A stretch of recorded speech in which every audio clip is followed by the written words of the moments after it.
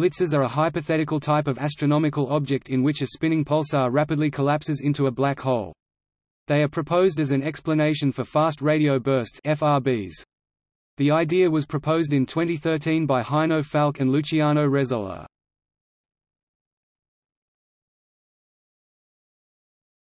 Topic Overview.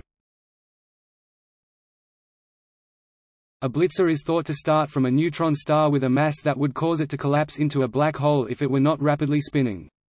Instead, the neutron star spins fast enough so that its centrifugal force keeps the collapse from happening.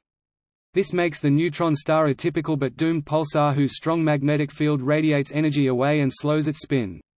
Eventually, the weakening centrifugal force is no longer able to stop the pulsar from its transformation into a black hole.